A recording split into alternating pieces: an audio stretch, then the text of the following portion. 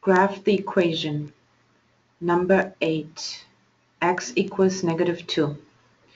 So if you don't know what to do, best thing is probably to make yourself a table and just pick some random numbers. This would be your x value and pick some y values. X always has to be -2. We only need 2 points to graph a line, but just for fun, let's pick 3.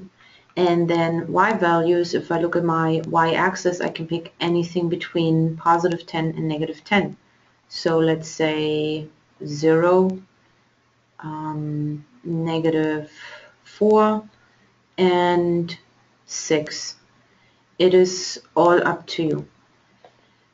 So plotting the first point on the x-axis, -2 and 0 on the y, would be right here.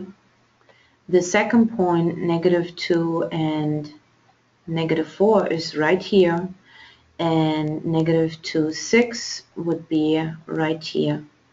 If I connect 3 points,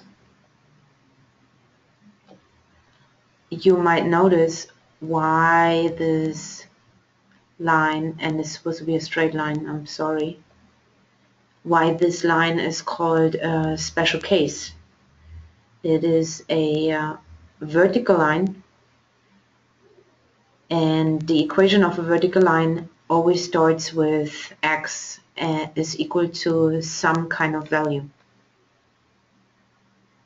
The broadcast is now starting. All attention.